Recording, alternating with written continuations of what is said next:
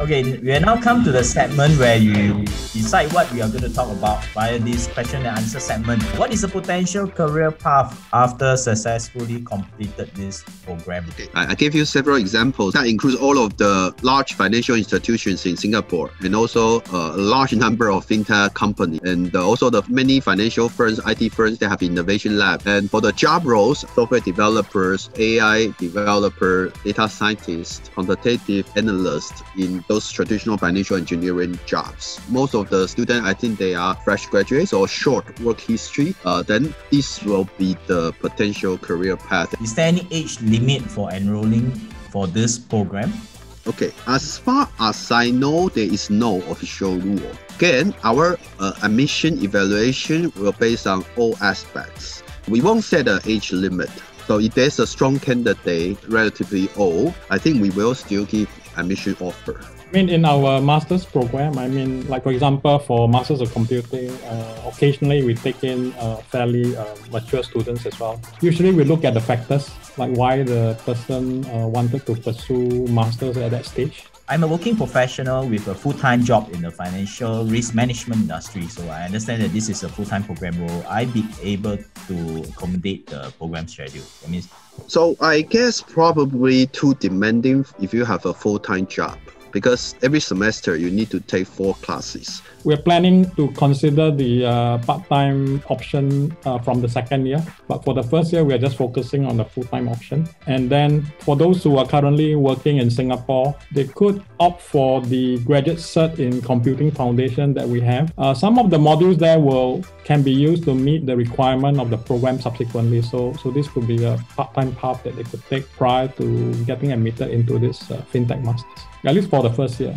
What should non-computing students do for providing evidence of programming knowledge? The more solid evidence is they have work experience in related job roles. The second thing, they have done projects. They show they have an undergraduate thesis, and the undergraduate thesis is related to programming, or they take programming classes, they do some kind of projects. And of course, if they take some kind of online classes or certificates in programming, that will be considered too. Also, on the other hand, we also have the IT 5001 and 3. So those programs are run at an accelerated pace, but it will help introduce the student to the foundations and basics of computing and programming. The MSc is digital fintech allows students to go for research in fintech, or is it job oriented? If we are inclined for research in fintech, will this program assist one? I can actually chime in here and say that if you are really interested in research, this program is useful because it allows you to learn more about the topic, right, about the subject matter. And this will also help you in terms of doing research going forward, because then you will understand what kind of research you want to do. Again, I think the main focus will be on career progression. One would be the industry. And then the second, if you are really interested in academia, you can then make a transition to the PhD program. Also, the capstone allow 2 options, right? One is industry-oriented. Yes. The other one is internal project, under AIDF or SOC or even BIS. And I think if you are taking the internal project, quite often there is some research elements to it that could lead you to a better background in that particular area. With Singapore government pushing for more hiring and increasing the minimum monthly salary for fintech industry, how would it affect the prospects for international students? It is a tough market for international students. Now, I speak from the understanding of an MSc in Finance program. It is more difficult now. Nothing is easy, right? You need to show how valuable you are for the potential employers. IMDA have an annual survey about the job market situation for the IT sector. Of course, fintech is just one part of this IT sector. Currently, I think there are about 180,000 IT professionals in Singapore, or related sort of discipline. And I think they are still projecting a growth of about close to 16,000 new hires in the area for the next few years.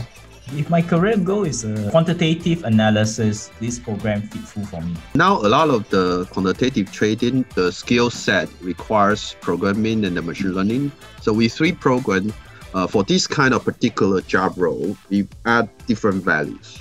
So our FinTech program has more machine learning, AI, data science, but has less modules about the traditional financial engineering. If you want to do quantitative trading, I think you need both skill sets. So you do need to understand better about the financial markets. So financial engineering programs may be better for that.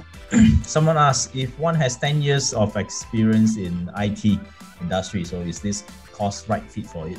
So judging only by this criterion, I think it's a good fit. But again, like I mentioned, for each one of the applicant, we will consider all aspects rather than just work experience. So of course, the program is structured to allow people with 3 different backgrounds to come in, including those with less IT skill set. And for those with a really good IT skill set, what will happen is that for some of those modules where the candidate already know those areas, to replace them with other modules that are available in the curriculum, the electives or other core modules that are available. Yeah, you can still email us at pgc@nus.edu.sg. So that's about that for us. So until we meet again, hopefully at NUS, have a great weekend. Thank you. Bye.